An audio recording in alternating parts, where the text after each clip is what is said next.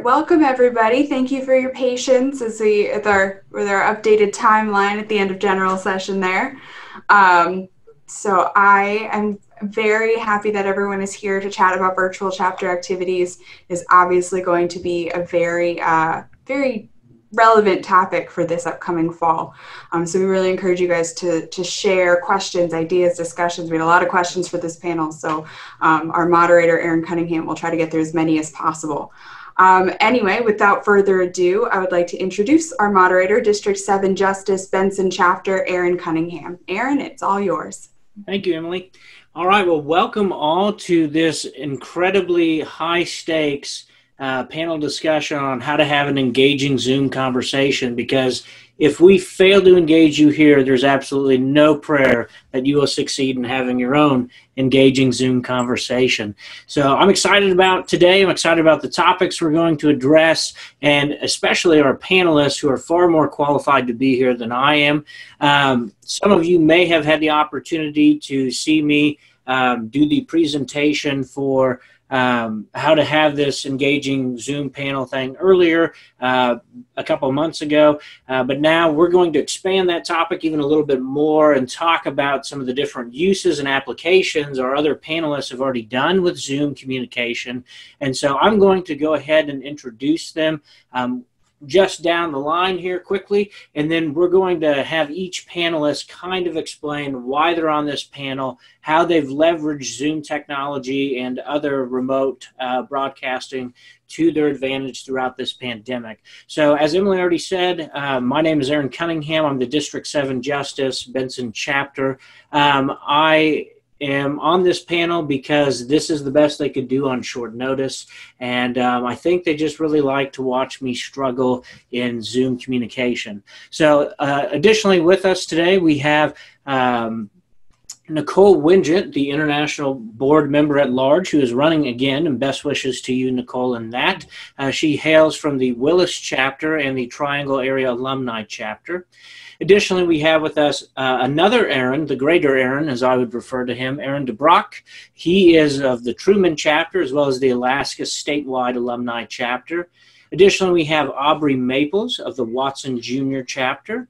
And then last and certainly not least, and I'm going to butcher the last name, Brett, I apologize in advance, Brett Hyink, University of Illinois-Springfield Pre-Law chapter. So having gone through that entire rundown of everybody, I'm going to selfishly take the stage here and kick things off with some general discussion about how to have a successful Zoom meeting. And basically my role in this is to recap an hour's worth of presentation in about 5 minutes for you. So I'm going to be posting the link in the chat while our other panelists are talking in a moment, so that you can watch that entire video if you would like. If you can't suffer through the entire video, feel free to just get as much from the next 5 minutes as you can. But condensing it, and I'm attempting to share my screen, and I'm hoping that it's reflecting accurately. Can you all see, because I didn't follow my own rules here. Hang on, we'll try this again. The first step to hosting an engaging Zoom meeting is being prepared, which I am failing to do here. So let's do it like that. Okay, can everyone see the slide that says what we'll cover today? Seeing nods of heads. Very good. All right, so these are the big topics that I covered in that presentation. The first thing you need to know about having a successful Zoom meeting is you got to tell people that you're having a Zoom meeting. This is a little more tricky than when we just see people going to and from work or in the law school. You have to be a little bit more prepared and plan things out a little bit further in advance to do a quality Zoom meeting. So the pre-meeting communication is essential. One of the questions, and I don't want to jump too far ahead, but one of the questions I saw that's been posed is the best way to talk about upcoming Zoom meetings. And the answer to that question is, as it is with all questions of law, it depends. So largely, you're going to be looking at who your audience is. Some audiences receive things well through text communication. Some do well through email. Some do well through newfangled apps that I don't understand, like Hoova, which to me just sounds like someone with a speech impediment talking about a vacuum cleaner. But pre-meeting communication is important. It's important to know your audience and what's going to resonate most with them, what they're going to be checking. One thing that I would do when I served as a chapter officer is I would give kind of an entry poll questionnaire to all my officers, and one of the questions on it was, what is the best way to get a hold of you? And that's the type of communication channel you want to use to communicate the pre-Zoom meeting. Now, something to also be said is you have to update these people frequently. We're all busy. We've got a million things going on. And so we need to remember that we have to remind people.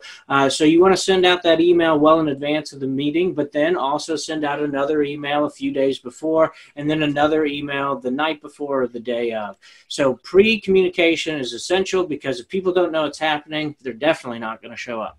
The next step to being successful is equipment assessment. This is where I failed 100% today. So normally I actually have a little iPad monitor up here that I log into the Zoom call on as just a participant, so that I can see the exact view that all my participants are seeing. I was not prepared today. I didn't get that set up. Thus, I'm highly dependent on all of you to give me feedback and watch your video reactions to this presentation. You also want to make sure you got a microphone that works. You've got some sort of speaker system that works. And then most importantly of all, you have to have reliable internet connectivity. There's nothing more frustrating than having someone who's lagging behind, their audio is cutting in and out. So it's important to make sure you have all the equipment you need to be successful. Presentation preparation is, of course, another important thing. Making sure that you have your PowerPoint slides ready to go, making sure that you have an acceptable backdrop. If you're going to do the virtual backgrounds, that's great, but make sure that you are ready to go come presentation time. The pre-meeting follow-up, as I talked about earlier, you can't just tell somebody something once. In today's day and age, we have a million things going on, and so we have to remind people consistently so that they remember to show up. I don't have time to go into basic and intermediate Zoom mechanics, but I do have a series of tutorial videos that are posted on the website that are also found on my YouTube channel. I will be sure to post links to those as well in the chat when I have our other panelists talking here in a moment. Giving a polished presentation, this is simple. Practice makes perfect. You don't want to go in cold. Before I hopped on for this panel discussion, I reread all of the questions that were in. I reviewed my PowerPoint slides for today, and so I made sure that I was as polished as someone like me can be for this presentation, because there's nothing worse than watching someone just blankly read down a page on a screen. It's terrible live in person, but it's even worse when it's just a monitor talking at you. So you want to make sure that you're polished. That way you can do our next point, which is engage the audience. So there are a lot of ways in this conference that we've been engaging the audience. We've been doing raise hand functions. We've been doing stuff with the chat. So those are good ways to engage the audience, but I'd encourage you all to consider a few other ways. So if you watch the Zoom presentation that I previously did for one of our learning segments, our workshops, online webinars, that's the term I'm looking for. You'll see that we played a game that I think is a lot of fun. It's a virtual background game where you change your background to different historic sites around the world, and then your audience competes to see who can answer the fastest for where that location is. It's a simple, easy game, and it engages your audience in a meaningful way. I don't think we have enough time to play it right now, but I would encourage you to do that. Another game that people have an absolute blast with is an object finding game. So you put on the screen, everybody run and go find, a bottle of glue. And so then everybody takes off, comes back, and they find a bottle of glue. We've done it with pets. We've done it with, other people. We've done it with different types of books, things like that. It's a fun way to make sure your audience is engaged, and actually requires them to physically get up, take a step away from the computer screen, recharge a little bit, and stay engaged. So that's all important as well. And then finally, and I think this is usually the most overlooked part of presentations, because usually we get done with the presentation, we breathe a huge sigh of relief, and then we kind of forget about it. We need to do an after-action review and assessment. It's the only way that we really improve. Although we can learn through our failures, it is really cemented if we sit down and look at kind of a stop, start, continue analysis. So you stop and you say, what do I need to stop doing? What didn't go well in that presentation? What do I need to start doing that I didn't do? And then what should I continue to do that did work and went well?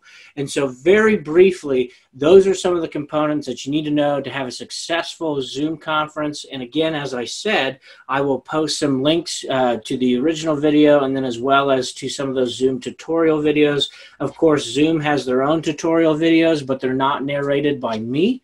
And so I think that you would be at a loss to not watch my tutorials, because they're twice as long and probably not as helpful, but you get to listen to my voice even more. So recognizing the humor in that statement and that you don't want to listen to me talk for this entire time, I'm going to go ahead and move things down to our other panelists, probably more worthy. And to kick things off, I'm going to go to someone that I know is always ready to take the baton and run with it. So I'm going to turn things over to Nicole Winget, our International Board Member at Large. Nicole, please enlighten us as to how you have been leveraging Zoom and other remote technologies in the wake of this pandemic. First off, Brother Cunningham, Nicole Winget, Willis chapter. There's a saying at Navy boot camp: when they yell, "Are you ready?" you have to scream back as loud as you can, "Always ready." So when you said "always ready," it took every effort I had to not scream back "always ready." Well played, well played. Thank you all for visiting the panel today. Part of the reason I'm here is my main job at the university I work for is online education. So at the undergrad and law school level, I help educate our students in the online platform. I've been doing that for about 5 years now. And then I'm also working on a project to create a process for fully virtual chapters. And we're looking at starting at the alumni level, specifically with a military-focused chapter. And the reason we're starting with that is because the military tends to be a little bit more mobile than most alumni, and we need a good way to keep them connected. It'll also give us a chance to work out a lot of the potential kinks that you can have with something completely virtual that could span many districts. And so I'm working on how to leverage Zoom. Brother Cunningham, as an educator, some of your tips just warmed my tiny little professor heart. Your engagement tips are amazing for professionals, for students, and everything. So bravo. I don't know if you know, you're sharing some of the best practices in online education, and I very much appreciate that. So that's why I'm here, is that my job leads me to be tied into this, and then working on the virtual chapters are what my Big Phi Alpha Delta related project is right now. I'll turn the floor over to the next person. All right, very good. Well, moving down the line here, we're going to go ahead and go to the greater Aaron Dobruck. And I know that you know a lot about this because you manage an entire state of Phi Alpha Delta, and so obviously have a lot of need for remote technology in the great Alaska wilderness. So tell us a little bit more about why you're here, Brother Dobruck. Well, thank you, Brother Cunningham, and I want to acknowledge that your Aaron J will always be before my Aaron J. Anyway, Aaron Dobruck, permanent member of Truman chapter, and now Justice of the newly formed Alaska Statewide Alumni chapter, formed this year. Yeah, we cover a huge area, and even just chartering our chapter had to be done virtually. We built a petition online and went through the P.A.D. directory to find all of the members that were in Alaska who might be interested in forming a chapter. And then from that, we had to figure out how to communicate. My my officers are all over the place. I'm in Anchorage, which is near the middle of the state, southern middle of the state. John Whitecamp and brother Karen, are in Sitka, which is 600 miles southeast of me. My Marshall is 600 miles northwest of me in the community formerly known as Barrow.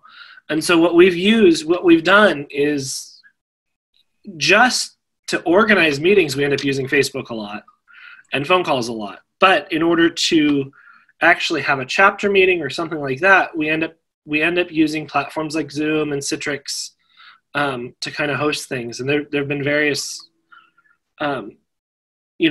different types of meetings take different amounts of time and pre-planning. But we've had a lot of luck. Everyone up here acknowledges that we're pretty remote. And so people are more willing to deal with, okay, well, I have to log into this thing. How does that work? But it becomes really, really, really, really important, especially when you change platforms or you're using something a little different, to send out a little bit of explainer information. And then also to reach out to your board members the day before, just so that we all show up.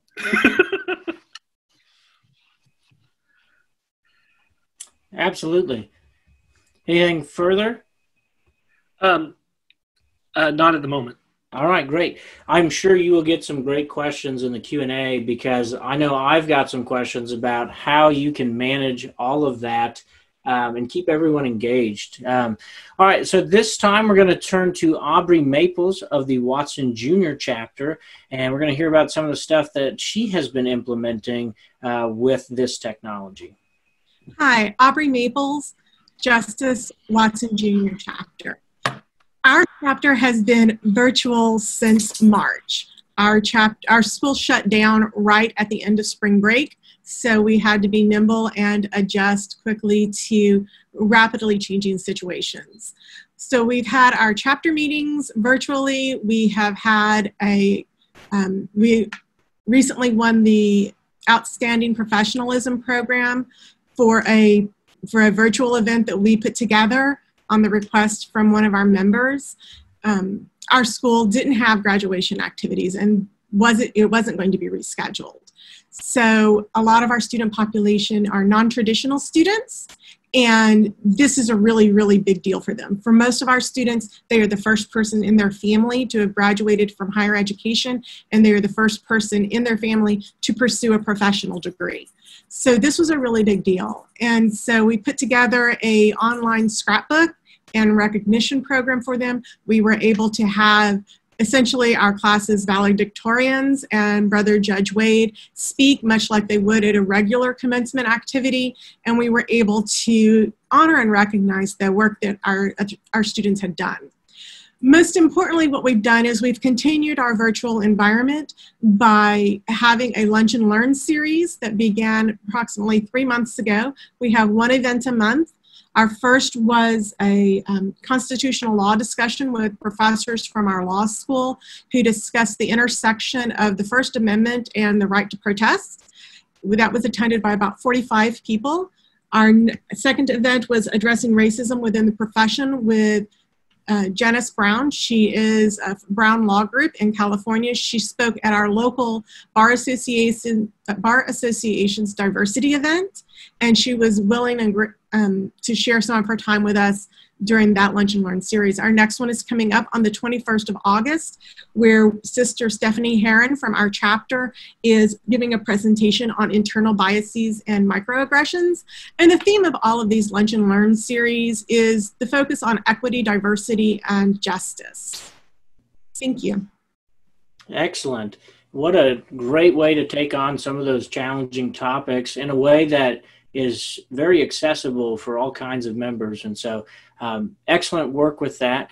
Now we come to our final panelist here, and probably the most impressive to me in terms of initiative with all of this is Brett Hyink of the University of Illinois-Springfield pre-law chapter. And to my knowledge, Brett, you are one of the very few, if not the only, pre-law people to be asked to be on a panel for this convention. So congratulations to you. We're excited to hear what you have been doing out at the University of Illinois-Springfield. Thank you, Aaron. And thank you, everybody, for participating in this virtual panel. Hi, everyone. My name is Brett Hyink. I am the president of the University of Illinois-Springfield Pre-Law Chapter, and I'm going to talk to you all today about my virtual event that I co-hosted with the University of Illinois at Chicago Pre-Law Chapter. The event was called the Midwest Phi Alpha Delta Pre-Law Event, and we had over 28 speakers talk about their various concentrations of law to a group of pre-law students, law school, and alumni. And it was planned for over 2 months. We worked really hard. The president of the University of Illinois at Chicago, Shreyas Shastri, became my partner back in May with this event. We both worked very hard on this. And on my end, I worked with mostly going up to speakers, asking them if they would participate in this event. And on his end, he worked a lot with technology.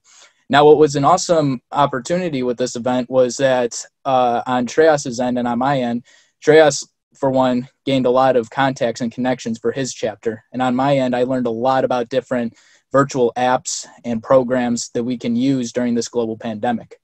Now, going forward, this event had a postponement. It was originally planned to take place July 11th through the 12th, but due to technical difficulties, we thought we had everything set in stone, ready to go for this event. And we tried the Zoom platform. We had it originally put on one person's account. Well, we misread this information, and it was actually supposed to be the owner that could create it and share it with other people that are also licensed users, something I'll get into later with some questions. But we had a postponement of this event. It was a hard decision to make, but it actually benefited us in the long run, because while we speaker Renee Kamiko Hosman spoke on July 11th through the 12th because she was busy the following weekend. So we ended up losing her for the following weekend, but we actually gained 2 other speakers, Speaker Nicole Grida, who's an in-house counsel attorney, and also Shane Young, who is an immigration attorney. And so that benefited us, having more speakers, more subjects that were covered.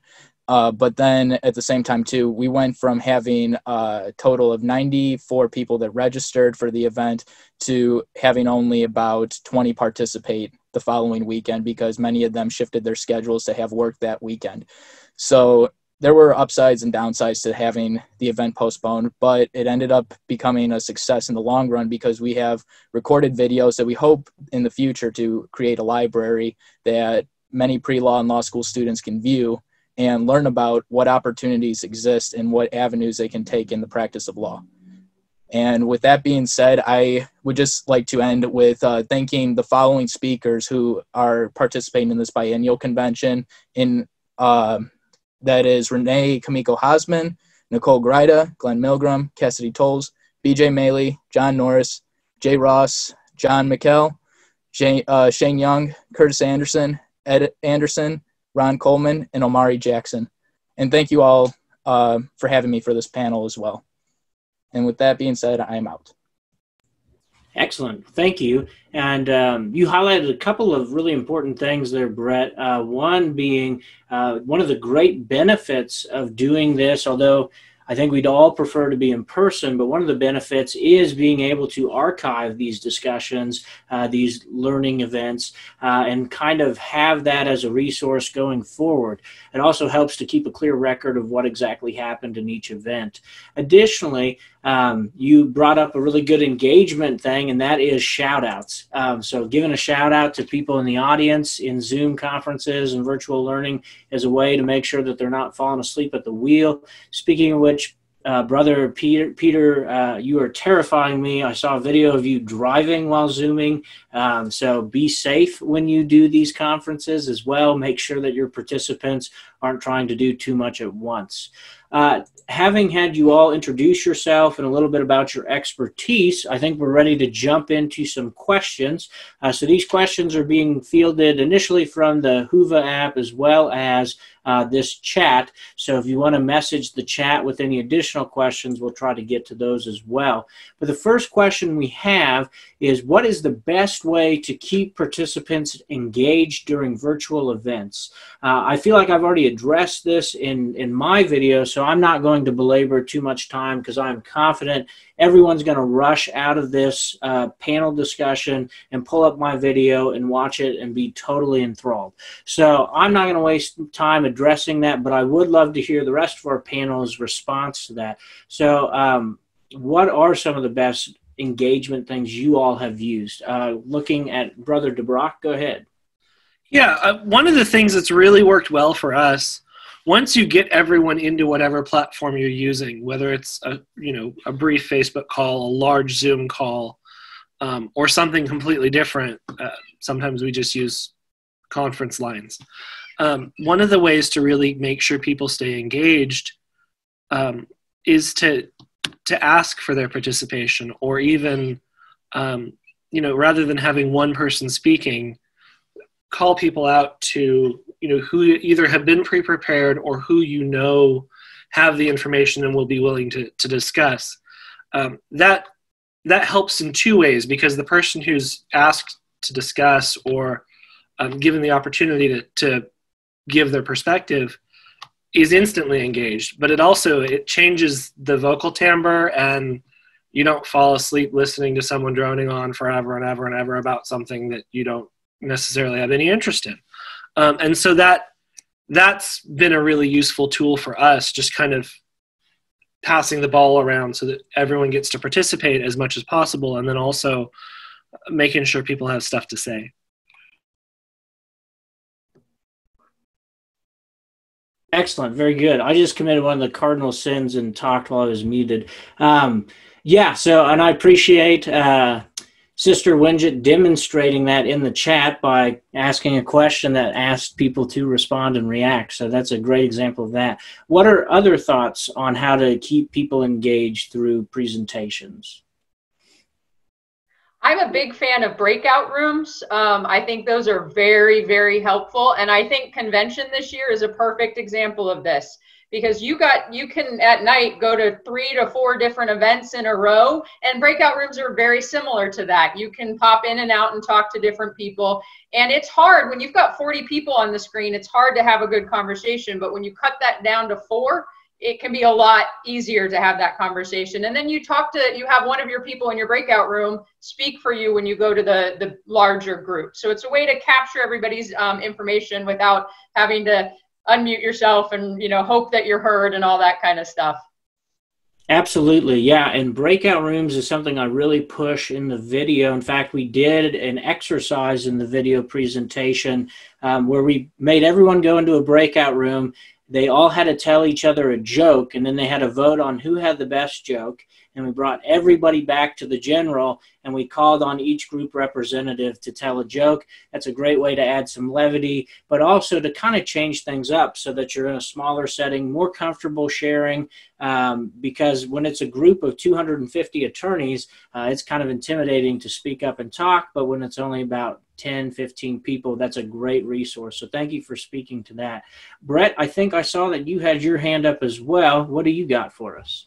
So I like to actually, Nicole covered a lot of it, but I'd like to add one thing with the breakout rooms that was beneficial for our event. So we had one segment for networking purposes. We posed a question that was related to an ethical dilemma. And we had these breakout rooms where students and alumni and law school students talked through the question, and it was a great opportunity just to get to know some people. They began introducing themselves, kind of leading into something interesting about themselves. And again, it was informal. It was nice to talk to people and get to know one another. And that was a nice way to engage the audience and the students. Absolutely. I see we have a hand here from Adam Dotzler, probably mispronounced that, I apologize, of the Buffalo Alumni Chapter, District 19. I'm going to go ahead and unmute you. Oh, I guess you can unmute yourself. So go ahead. Good afternoon or good morning, brothers and sisters. Adam Dotzler, Buffalo Alumni Chapter, Alden Chapter, District 19. I have a question stemming from like a technology. Obviously, as being on the board of an alumni chapter, we have a diverse array of members. Some of whom are older and are not exactly technologically savvy. So, how do we find a way to keep them engaged? If we want to hold a virtual event, and like, does it mean like walking them through some things, engaging them in different ways or different platforms? It's just that some people can easily adapt to technology, while I know for others it's rather difficult. Thank you. Yeah, great question. Brett, looked like, and Aaron, you both have answers to this. We'll go to Brett first, and then we'll go to Aaron. Brother Adam, great question. So we actually encountered this with our event. We had a couple older participants that struggled through using the Zoom technology. And what was cool about Zoom that why we used it is because you can also call in, and it's another way to still participate, but you just don't have the visual, and you can't see the person's face, but they still can participate. And so with one of our older members, he was unable. We thought just by creating the link and making it as easy as possible for our speakers that it would just go out fine, but he had issues. So then we found out we could have him call in, and it still worked out great. He was able to participate, and there's other ways. I know Chicago Alumni uses this Go-To meeting, I think it is, where they have a lot of their lunch virtual meetings that they just have a discussion. They can call in, and it just announces like who's participating. It's a really cool platform for that. So that's a way to engage the older members. With that being said, I'm out. Very good. Thank you. And Brother Dobruck? I'd love to tweak the question just ever so slightly so that it's not just about older members, because sometimes I have just as many technological problems. And sometimes our oldest members are the ones that help me fix it. But there's three things you need: deference, patience, and adequate staffing. You need to listen to what the person thinks is the problem, and then figure out what that actually translates to, as in, I can't pick up the phone while you're sitting at Zoom. There's, you need to click a button, and then patience. You need to be able to spend the time with the person, perhaps in a dry run before the meeting, perhaps not. And then staffing. If you're having a large group of people come in, whether that's a group of 12 or a group of 200, you need to have enough people on point to be able to assist to get everyone up to speed. And so that's really what I would say. You want to make sure you have the resource available to walk people through. One of the things that's happened, many of you are aware that we're Alaska with Knoxville has been hosting out in the hall a continuous kind of video chat room that's available for you to just kind of pop into and pop out of. One of the cool things that happened with that was we accidentally became tech support for the day before convention. And there were a few of us who thought that might happen, and there were a number of other members who just happened to be hanging out in we were calling it the lobby at the time, and they kind of came up with really useful ways to talk people through, okay, this seems to be the problem you're having. Is your camera broken? Or do you have another way to go about this to make sure that we can get you as included as possible? And then once we got everyone up to speed, you also have to defer to the fact that they may not want their camera on even though it works, and things like that are very, very important. And so, that have the staff, be deferential to people's personal preferences, and have a heck of a lot of patience. Build some flex time into things sometimes. That's my thought. We have a perfect case study on that coming up at 2 p.m. today with Fred Gray, our keynote speaker. He had no interest in Zoom whatsoever, but he was very gracious, like you said, working with us, and it took a lot of man hours. Sister Greta and the executive office have been working with him and his staff, and you've got to find that, particularly for keynote speakers, you've got to find that good point of contact that will mediate for you almost. And I don't mean that in a negative way, but I think you'll see how it plays out, because it's going to have a little bit of a different feel, because as Brother Dobruck said, we have to show deference to their preferences as our guests and our speakers. So it's kind of cool to see some of this playing out in real life. Absolutely. Thank you both for weighing in, or all three of you, I guess, for weighing in on that. The other thing I would encourage you to do on a practical note, too, is, whatever platform you're using, a lot of them do a good job of having a step-by-step guide of how to download the software, how to make sure your webcam and your audio is working, and then you can get that information to that participant in a way that they're comfortable with, whether it's email, carrier pigeon, smoke signals.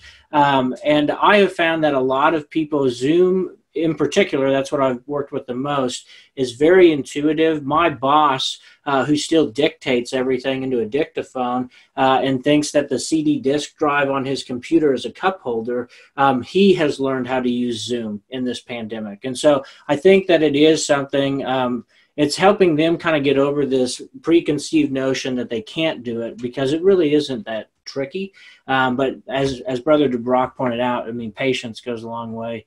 Aubrey, did you have something to add? Aubrey Maples, Justice Watson Jr. chapter. Yes, briefly, brother. The other thing that we have found to be useful, especially when we're working with people outside of our university who may not be as familiar with Zoom, is we will have a practice session before an event. And this gives us a chance to work on any technology bugs that they may be experiencing or that we may be experiencing as hosts, and it gives them an opportunity to get familiar with the environment. Thank you. All right, very good. Well, we'll go ahead and move to our next question. And I actually really appreciate this question. It is, what is the optimal duration for a virtual meeting? And so I'm just curious. I want to hear everybody else weigh in before I prove myself to be wrong. So Aubrey, since we just got to hear from you, let's go back to you again. Would you be willing to repeat the call of the question? Yes, sorry. So how long should these types of meetings last, ideally? It depends. We're all law students or lawyers here. It depends. For our chapter meetings, we try to stay within 45 minutes. That seems to be about the amount of attention span that people have.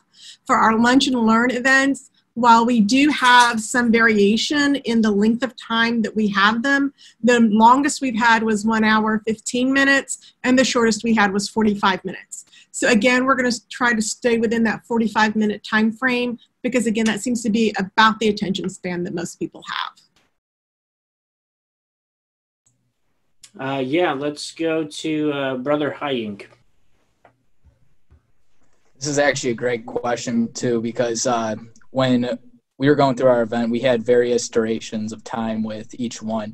We originally planned for each one to be only an hour, but one of our speakers, he started off talking about his topic of being a general practitioner and ended up kind of going off on a tangent with life advice for another hour. So it went for about 2 hours, which totally, and there's when you have speeches like that and you know it's only supposed to be an hour, you don't want to be rude, and that's how some of the participants felt, but then it lacked participation for other events. So that's another thing to keep in mind, especially with these kind of events, is especially for meetings. I know we've been having 30 minutes just structured around business, and then maybe 30 minutes to follow up with people, see how they're doing, and then that probably will consist of most of the time.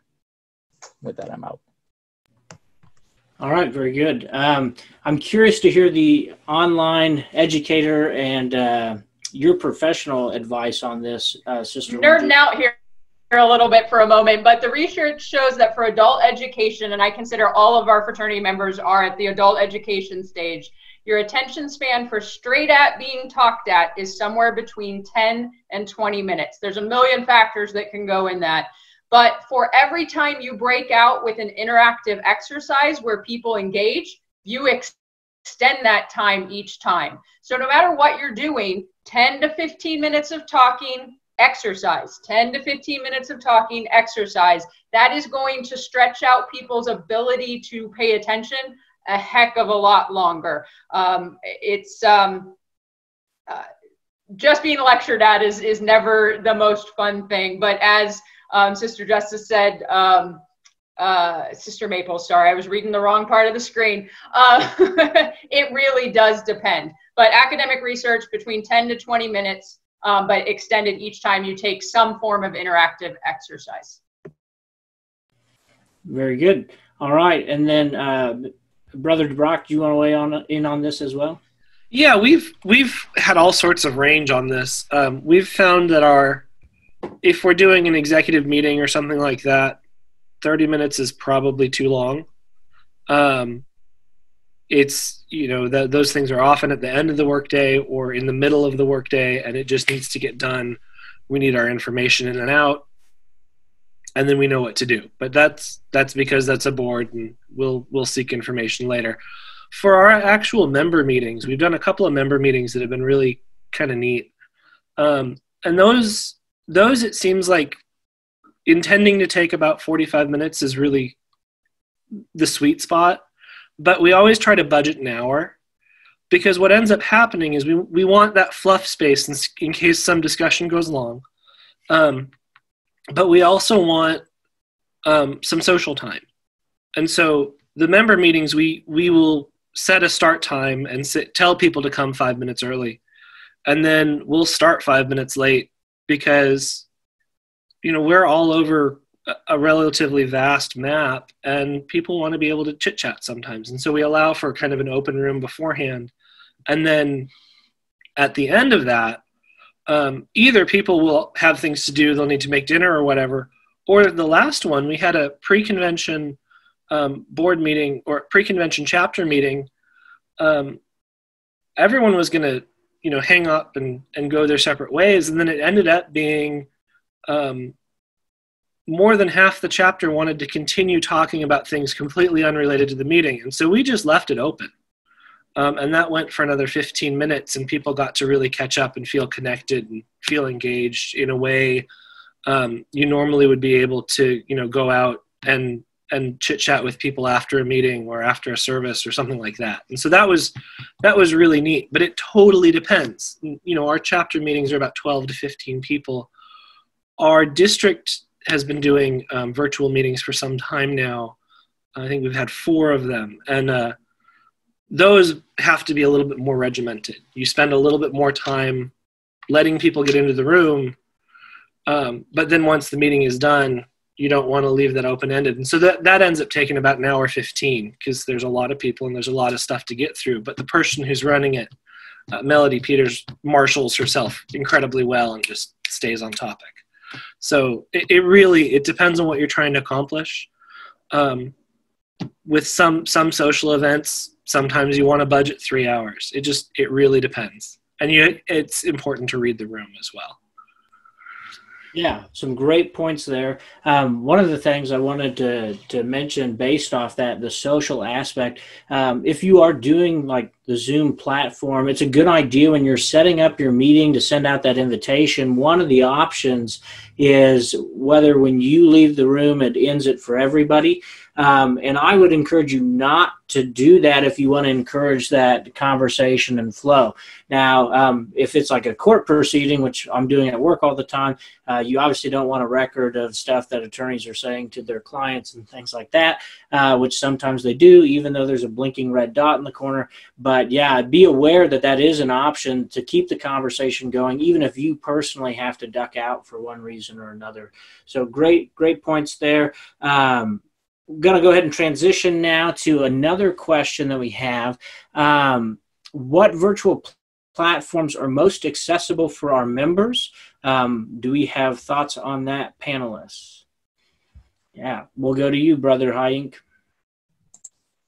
Well, it just depends on what type of event you're hosting. I mean, or meeting or anything, because what I found is that, especially for formal business related situations, especially for meetings, board meetings, we use Teams. We use Microsoft Teams, and it works out well. It's free, and you're able to still like text and communicate afterwards. It's all in one mobile like phone app, and also it can go on your computer. So it's really nice to have that. And then for Zoom, pretty much that would be for large size group meetings, events, things like that. That's at least what we've been doing at UIS. I'm out. Very good. I appreciate Brother Hyink. You're the only one who's being disciplined about saying out, so I'm terrible at that. I guess because I've never really committed to stop talking. That's probably why. So, any other thoughts on that? I think that was a great answer to that question. It really depends on what you're looking for, but a lot of people have done a great job of making these platforms free and accessible to everyone, both on a mobile platform as well as a desktop or laptop computer. Next question, what types of events will get the most participation? And the answer, the glib answer to that question is the engaging and interesting ones. But panelists, I guess I'll defer to you. How do you make events engaging and interesting? I know that we've talked about some of the content, subject matter. We've talked about some ways to keep people engaged once they're in. Any follow-up discussion on how to make events worth participating in? Yeah, we'll go to Justice Aubrey Maples. Thank you, brother. Aubrey Maples, Justice Watson Jr. Chapter. The things that we have found to be most useful is asking our members what it is they want to hear. Especially for our Lunch and Learn series, we just went to our members and said, okay, this is what we're doing. What is it that you want to know more about? And that's how we cultivated essentially our playlist, the things that we're asking about, the types of events that we're hosting. During our regular chapter meetings, those are just chapter meetings and we can't make those interesting. But we did have an event where we dressed up in Disney characters, so that was kind of fun. So that's kind of what we do, is we just ask, you know, what is it that you want, and then meet folks where they're at. Thank you. It's great advice. In the Zoom presentation I previously gave, one of the things I address is anytime you're having a meeting, you need to answer, obviously, all questions, who, what, when, where, why, how, but really drill down on what are you meeting about and why should we care. And so that's great advice. We want to make sure that the listeners actually care about what we're doing. Otherwise, they don't have much incentive to participate. Sister Winget, did you have something to add? I think it ties into this, but I wanted to discuss the concept of making sure you're managing your documents in a manner that in the virtual environment your members can see it. And it ties into engagement for me, because who's been at a meeting when the agenda hasn't been shared in advance and then you're trying to share links to where it's stored and all that kind of stuff. So while we're talking about engaging members in our meetings, make sure that includes proper document management and accessibility. Preferably before the meeting, but also, you know, how you screen share it, all that kind of stuff. And then on top of that, just one trick that I use, and I know this is in my classroom environment, but people love gamification. So anytime you can throw a Kahoot in a meeting or have a poll pop up on the screen, it engages people and resets that attention clock. To piggyback on that, if I may, one of the things with sending out the agenda in advance or the documents you'll need for whatever you're doing is a really great way to, without being annoying and without looking like you're just adding clutter to someone's inbox, send that reminder that you need to send, either 2 days out or, you know, the morning before or whatever. I know for our members that's one of the big things, because we're just a bunch of busy people spread all over the map. People don't want to be overloaded, but you absolutely have to send them those reminders or they will forget. And, you know, having the information you need is crucial. And sometimes there's things that you can't send out in advance. And so if it's one of those things, something that'll be announced that's a surprise or something like that, it's super helpful to have if I were announcing something, it would be super helpful to have my vice justice be the person on the button to send an email as it's announced. So having that extra step of planning is really, really useful. And it makes it look effortless, even though it takes a little bit of effort to get you prepped. Excellent. Yes, all great advice. Definitely ways to make sure your audience can stay engaged. And then also, very good point about subtly reminding them by giving that information. I love that, and I know I've personally done that, and I've also delegated to other people to do it so it doesn't just look like me blowing up their inbox all the time too. So next question we have here is, what are some tips for hosting and moderating a virtual event? I promise I didn't submit this question, but I wish I had the answer to it before today. So panelists, what are your thoughts? What are some good tips for hosting and moderating virtual events? Yeah, we'll go to Brother Hyink. So when we were introducing each of our speakers, we basically had a formal introduction. We gave a brief bio of kind of each speaker, what they're going to talk about, and then we had them then go into their speech. And then once we got into questions, we made sure to address that anybody can put their questions in the chat box. This was on the Zoom platform, by the way. They can put it in the chat box, or they could do the raise hand feature. It's just, you kind of have to create like a certain list of different things you want to make sure you hit, like just to keep it all formal and organized. With that, I'm out. So on that very strident reminder, I know you're not trying to shame me by doing it, but you make me feel bad every time you say I'm out. But that actually is a great way to moderate a panel discussion. As one thing I've been incredibly impressed with the different members in the general sessions is signaling that they're done talking. That way they know they're not going to get stepped on by somebody else. So that's another great tip for moderating a panel discussion, because there's nothing more frustrating than playing the game where you talk over each other. That happens in real life, and it's easier to read some of those nonverbals to know, okay, I need to be quiet and let them talk, but it's especially difficult when there's lag. So signaling that you're done talking is very important, and with that, I'm out, and we'll invite anyone else that wants to weigh in to do so. Yes, Justice Maples, go ahead. Aubrey Maples, Justice Watson Jr. Chapter. One of the things that we do, I'm trying to figure out how to share it, is we use a splash slide for when people are joining our events. There we go. And I just included a screenshot. And basically what that does is it communicates our expectations for behavior, and it communicates, in this case, our agenda for a meeting, so that as everybody is entering the room, before everybody gets started, there is a clarification of basically the rules that we're going to abide by. Thank you. Excellent. Yes, that is great information as well. You know, having that kind of intro thing to make people feel welcome is a great hosting tip too. Brother Dobruck, do you have something for us? Yeah, just an additional one. If you have a big meeting, it would be helpful to have someone dedicated to do this that's not the speaker. But a very important tool we've learned, particularly with the Out in the Hall experiment, and with some of our Zoom parties previously, don't lose your moderator tools. And if Zoom refreshes, or if whatever platform you're using has a hiccup and refreshes, and then suddenly no one's a moderator, know how to get those back. With Zoom, it's whoever created the meeting.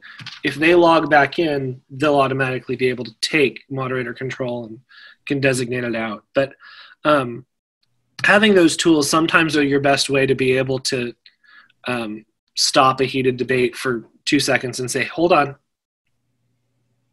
you're saying this, let's take a minute.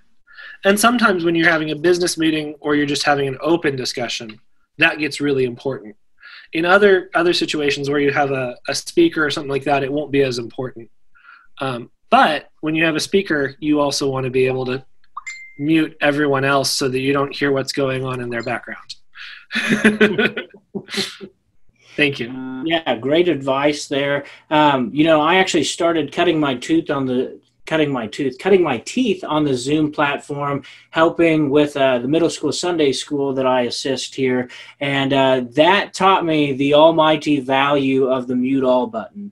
And that is something that you want to familiarize yourself with almost immediately. Occasionally, the turn off other people's video one becomes helpful on occasion too, because middle schoolers are weird. So anyway, definitely be familiar with your moderator capabilities and use those. And then, as you said, Brother Dobruck, it's important to kind of have a contingency plan if there's a hiccup. As I said at the beginning, usually I actually have a safety that's like an iPad set up right next to me in case my computer should go down for some reason. I can switch all my authority and sign in onto the iPad and run it from there until I can get the computer back up. So that's something I would also advise just to prevent that. So other thoughts on this topic? Okay, seeing none, we'll go ahead and move on. What is the recommended frequency of having virtual events in a given week, month, etc.? Justice Maples, go ahead. I'm sorry, Brother Cunningham. I saw a hand from Sister Coy. Yes, go ahead, Sister Coy. Hi, everyone. I'm a Coy Rasco chapter. I had an unrelated question, so we can go ahead and have the panelists answer this one first, and then I can ask mine if that's okay. It's up to you. I mean, go ahead. You've got the floor already. Might as well take it up. So this year, as we know, things are different. And so one of the things that our school has asked us to do is the student organization fair. And so including breakout rooms is something I'm thinking about, but I was just wondering if there was any ideas that the panelists could share about how to make that an inviting event where people want to join our chapter and Phi Alpha Delta. Thank you. Yeah, Brother Dobruck, go ahead. I would make sure you have a reason for them to come. I mean, that sounds very glib the way I just phrased it, but and if you're doing multiples, you could come up with different reasons for people to show up. One of the things that's been really successful in one of the groups I'm part of, the Long Ash chapter, has been they have this organizing principle. They get together and BS like you're smoking cigars. And half the people who come don't smoke at all. But that's been really useful as a guiding principle to oh, I know exactly what that sort of conversation is going to be like. And so for a chapter doing recruitment, you could do a virtual happy hour. You could do a virtual soda fountain. You could do a virtual ice cream social. And those are things that are familiar enough that it'll give a person kind of a half concept of what to expect. If you wanted to, you could do a virtual roundtable with employers too. That would be a completely different type of event, but it would show like the value of P.A.D. to a potential member. But yeah, those are my thoughts. Sister Coy, if I may ask, is this a student fair like you would normally have on the quad, but now we're putting it into a virtual environment? Yes, it's the same thing, just in Zoom rooms instead of tables. So you're competing with other people at the same time, right? To get their attention.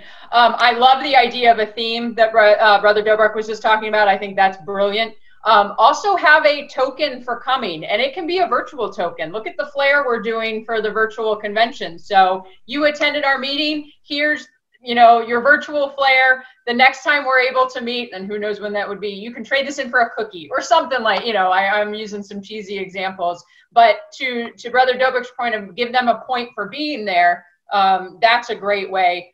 And then make sure you collect their information, their name and email, however you do that, whether that's through a quick quiz or some electronic sign-up form, because as you know, they're going to whip through those student fairs real quick, and you want to, get their data as quickly as possible. Thank you. Excellent. Yes. And that's exactly what I was going to say, is have some sort of incentive for them to log into the call in the first place, so that they have an opportunity to be engaged and interested in what's going on. And then, so you write down their name, their email, that way you can find ways to follow up with them. The other thing I would add to this, and this isn't exclusive to a Zoom platform, but the personal touch always goes a long way when inviting people to attend things like this. Not just a giant email to every one of the new 1Ls coming in, but find a way, break it up amongst your officers to send a semi-personalized email to everyone, even if it's just as little effort as, putting in a template form where it'll substitute in everybody's name. At least it shows that they're more than, dear student or dear 1L. So anything you can do to make it feel like they've got a connection there already, invite them to reach out to you in the chat as soon as they sign in. That way they feel like they've kind of got a friendly face that they can be associated with. So yeah, great question, and good luck to you. I'm sure we will continue to brainstorm ways. The virtual flare, I think, is a neat idea as well. So we will go ahead and take up the question that I started. What do we think in terms of how frequently we should be doing these types of meetings? Are we going to burn people out on Zoom? If we're doing them weekly, do we recommend monthly? What are our panelists' thoughts on that beyond the stock answer of it depends? Yeah, Brother Hyink. Well, so with the ideas about like what type of events, I mean, meetings in general, we all have structures with our bylaws. We have maybe once a month, twice a month, things like that. That's aside from actual events. Now with events themselves, I know we have planned already with the UIS pre-law chapter to have a couple virtual events that are related to various something similar to what we just had, where we have other different attorneys come in and talk about their practice of law, but in a day. And it's just a 1 hour, each day is a different topic related to criminal law, intellectual property, corporate law, things like that. And we also have thought up another week, but that will get us the most involvement, but then it also gives us time to make sure that event goes smoothly and we can plan it. And we were thinking about having that once, like 1 week of events per month. And that's at least what we're doing with our chapter during this COVID pandemic. With that being said, I'm out. Go ahead, Sister Winget. Thank you. So Zoom burnout is a real thing. It's unquestionably a real thing. And don't forget that every version of people's lives are doing the same exact thing that Phi Alpha Delta is doing. So I don't know about any of you, but I've attended more meetings in the last 3 months than I have probably the last 10 years combined, because there's this mentality that we have a ton more free time because we're not commuting or we're not going to sit in class.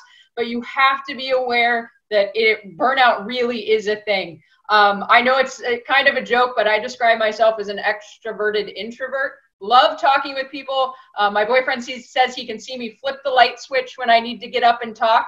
But this is exhausting for me. I went to bed at 8 p.m. last night, you guys, because this drains people. So just keep that in mind, and not to give the stock answer, but you have to, it does depend. It depends on your demographic, your audience. Law school students' schedules are way different than a judge's schedules or a professor's schedule. So keep that in mind, and don't forget everybody has a million other situations where they're sitting on a Zoom call. So respect that. Very good. Couldn't agree more. Justice Maples, did you have stuff to add? Thank you. Aubrey Maples, Justice Watson Jr. Chapter.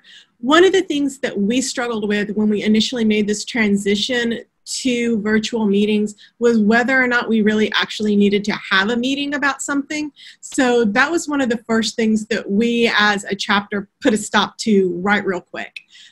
Instead, we have a group chat that we'll use through Facebook Messenger for our executive board. We've been making use of this technology available to us through the school in order to send out messages to our student organizations.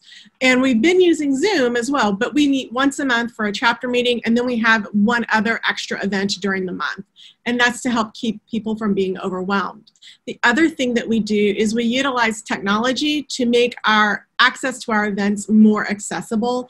So all of our Lunch and Learns events are also recorded and hosted on YouTube so people can view them at a time that's more convenient to them. Thank you.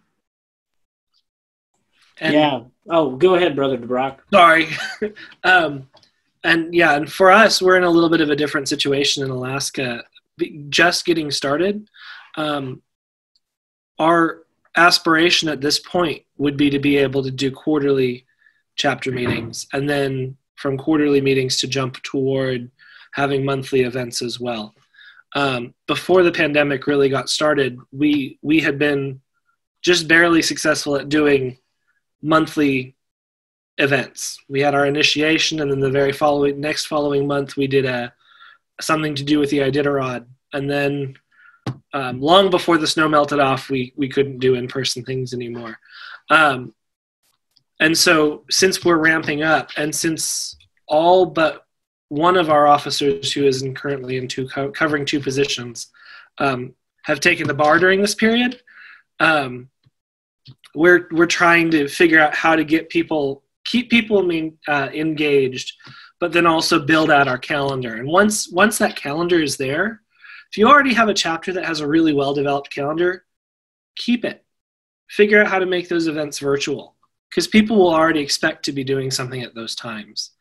For us, because we're mostly targeting mid-career professionals, we're being very careful to ramp into it, because we don't want to overwhelm anybody until they've experienced the value of our chapter. Very good. Yeah. All good information. Definitely appreciate the concept of make sure that it's really worth having the Zoom meeting to avoid that burnout. There are a lot of Zoom meetings that I've attended that an email could have easily sufficed. And so that is good advice, something to keep in mind. I know that we're running close on our original time cutoff, and I see Ms. Baranowski has reemerged. Are we doing okay on time, or? Yeah, don't worry. I've been here the whole time. I just, cut my video off. You guys are good on time. As a reminder, Fred Gray starts promptly at 2 p.m. So if you guys would like to go a few extra minutes, you can, but I really wouldn't suggest going more than till like 1:40 or so that everyone has a little bit of a break. Excellent. Thank you so much. And that actually brings up a good point that I wanted to touch on earlier in terms of engagement. One way to make sure that you can keep your audience engaged is by encouraging as many people as possible to have their video turned on. If for no other reason, being morbidly curious at what other people are doing when other people are talking. I personally always keep my view in the grid form so I can watch as many people's faces as possible. It's a good way for me to read nonverbals and then also to silently judge people for the things that they're doing when I'm talking. So I'd encourage you to capitalize on that as well. The next question that we have, and if the individual who asked it is present, feel free to clarify. It's how do you make an interactive event for more than 10 people? In terms of mechanics, I mean, you set up a Zoom meeting or set up a Teams meeting or whatever, and more than 10 people can attend. If it's an engagement question, I'd be curious for the panel's thoughts on that. How do you keep 10 people engaged? Do we have any thoughts amongst the panel on that? I'm looking to see if I have a hand raised, and I don't see one. Go ahead, Brother Dobruck. I can offer some thoughts on that. A lot of the times, it depends on your platform. If you're using Citrix, it's going to be a little bit clunkier than if you're using Zoom. But it's the same tools. You just kind of have to scale them a little bit. If you've got a room full of 100 people, you don't want to do a lot of individual call-outs because you might end up with a ton of chaos. But passing the speakership on to different people and having different people present allows for engagement. And at the same time, you really want to set those expectations. Even if you've sent them out on paper before or in an email. You really want to set those expectations of how people can participate. And so if you're having, a Q&A, tell people how to raise their hand, whether or not it's, doing this or it's typing something in the chat. That'll allow people to actually engage. And there's a number of other ways people can engage. Like Nicole Winget said, quizzes are great. One of the parties last night was oriented around watching something. And it was great because they took input beforehand, and then what was presented later was based off of that input. And so there may have been 15 minutes, 10 minutes of people actually getting to talk and getting to say say their piece and throwing out their input. But, for the whole 2.5 hours, it felt like everyone kind of felt like they'd gotten to say their piece and be engaged. And so those are some options, some tools. And that's it for me. Very good. All right. Seeing no other thoughts on this from the panel, we'll actually segue off of that very nicely, Brother Dobruck. One of the questions we had, and I'm going to defer to someone with more legal experience than me, possibly someone who teaches in this area. How do we use online activities that are not simple group calls, but more interactive, like movie nights and karaoke, dance parties, without getting into any kind of copyright issues? I'm really curious to see if the panel has any thoughts on this, because I know we've been doing some watch parties. Are we monitoring that, and what do we need to know? Sister Winget? So as far as like the dance parties go, if you're not using it, and I am not a copyright attorney by any means, I was a criminal defense attorney before I got into education. If you're not using it to then share, like save and then share to raise funds or anything, you're usually okay. Don't put anything with copyrighted music on YouTube. They'll pull it down faster than you can click save. It's amazing how fast they are on it. One thing I always preach as an academic is not a single thing you are doing on the internet is private, ever, period. I don't care how many passwords and firewalls and happy dances you do to keep people from seeing this stuff. If it is on the web, it is potentially discoverable, not from a legal standpoint, but from a search standpoint. One of my other careers is in the Navy, and I've had my data stolen from the US government, the Office of Personnel Management, twice in my career. China, I'm pretty sure, has my social security number saved somewhere. So when you're looking at privacy, copyright, all that kind of stuff, just keep that in mind, that put protections in place, but don't do anything you wouldn't want recorded for posterity. And then it's my understanding from an academic standpoint that as long as you are using it for learning experiences, not to make money necessarily, most documents, photos, images are fine as long as you are careful about where you share them. I see someone, Sister Maples, you were commenting on the 15 seconds. Has that worked for you? Because I've gotten snagged a few times with clips I thought were less than 15 seconds. We just didn't post it on YouTube. There you go. Yeah, that's the way to do it. My background is in education. I taught online through Sinclair Community College and Wright State University. And so I'm very cognizant of the limitations that are being used for digital copyright infringement. So we kept our music that we used for this event for less than 15 seconds for each one. And we also didn't post it on YouTube. It's not available on Facebook. It was shared directly with our graduating class through a Dropbox link. That's very smart. And I was actually editing a video this morning for another organization. There's surprisingly large amount of free stock music that you can get. It's not outstanding. I was literally looking for cheesy 80s music and I was able to find what I needed. So leverage those free resources as well to avoid copyright. Because from experience, there's nothing that stinks more than putting time and effort into making a beautiful video and then you log in and YouTube's like, just kidding. They're vicious about it. Yeah, that's great advice. I know I just got done losing a campaign for a county attorney out here, and I shamelessly stole everything from the free copyright media from images to copyright-free music to copyright-free video stock. So yeah, you can find a very mediocre version of pretty much anything that you would actually want to pay for and own. It's not stealing, Brother Cunningham. It's acquisitioning. You are not stealing. You are acquisitioning. Right. I'm leveraging the resources at my disposal. Brother Dobruck, did you want to weigh in on this as well? I just said fair use. Yeah, I don't have anything to add. All right. Excellent. Well, we will transition to another question. Looks like we've got a couple left and we're doing okay on time. What is the best strategy for communicating information pre and post event? We kind of talked about that earlier. It's going to depend on your audience. If they're comfortable with email, if they're comfortable in a group chat, Facebook Messenger, if you guys do GroupMe, things like that. Whatever they're most comfortable with is probably the best strategy for communicating that information.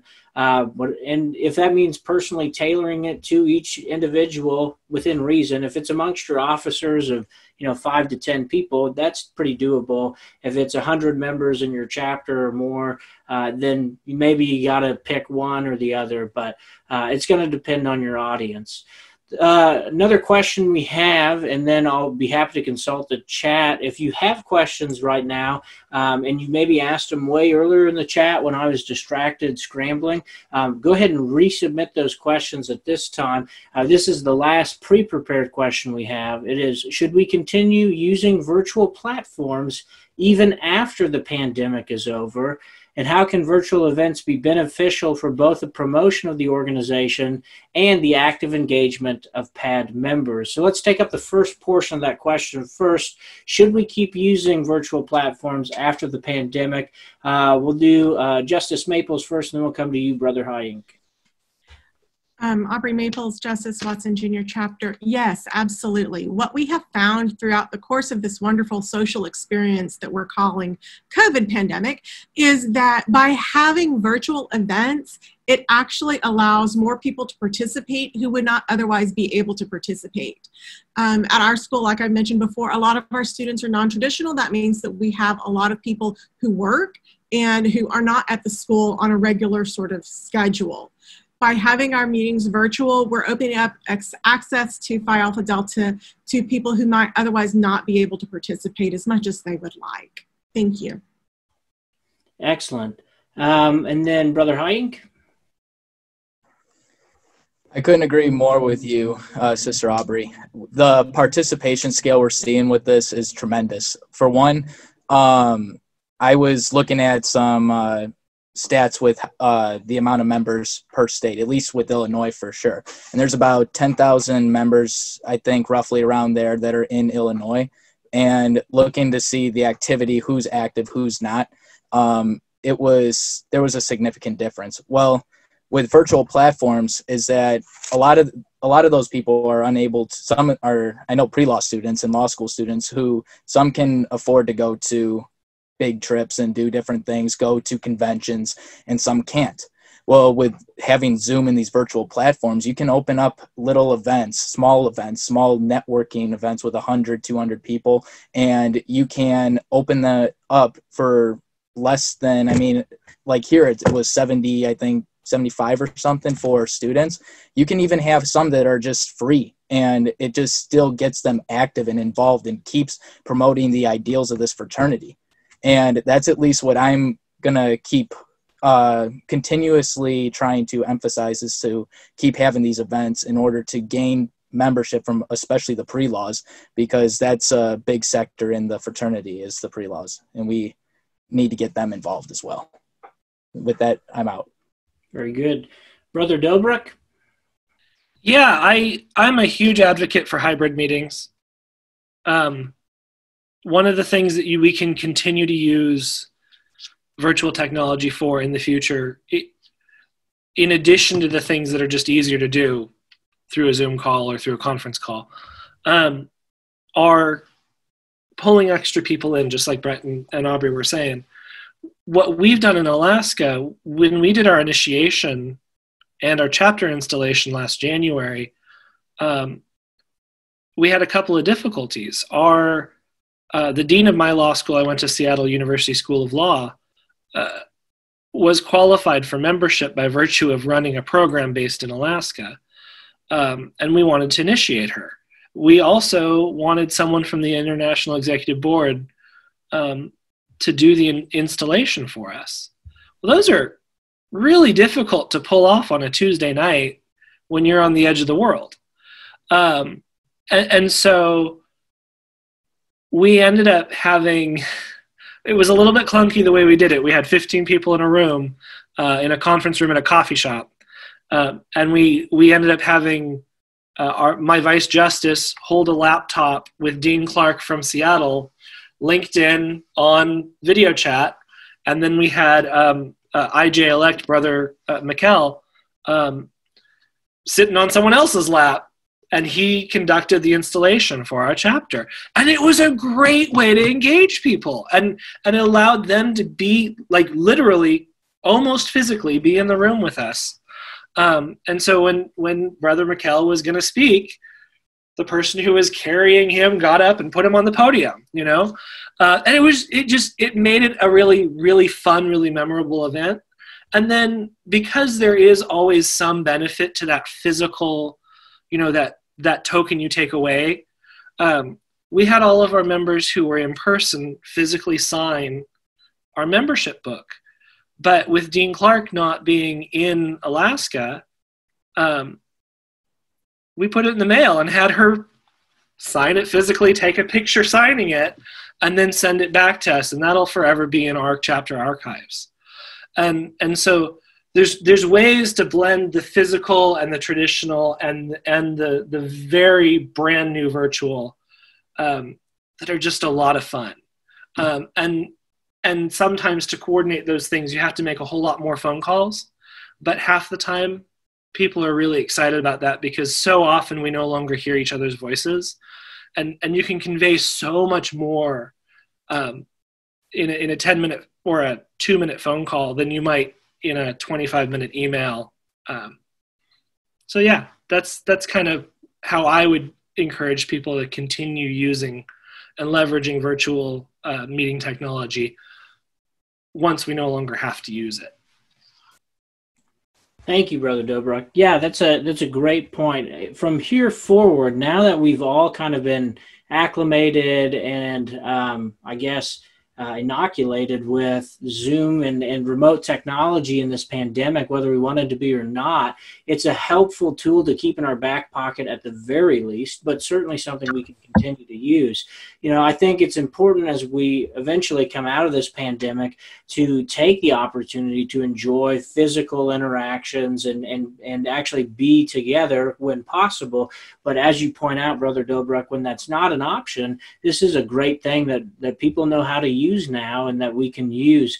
And it makes people like members of our International Executive Board much more available to be a part of things like that. And they carry some notoriety and people get excited about seeing them at events. And so that's something great. We are just about out of time here. And so I guess I want to go ahead and thank our panelists so much for everything you did today. Thank you for your insight, your wisdom, and for making me ultimately look good. If you enjoyed this, either give a clap reaction, or if you learned something, give us a thumbs up so that we know that we didn't totally waste your time here today. But thank you all for joining us. Be sure to get to the session coming up here at 2 o'clock. You won't want to miss it. Thank you all so much and have a wonderful afternoon.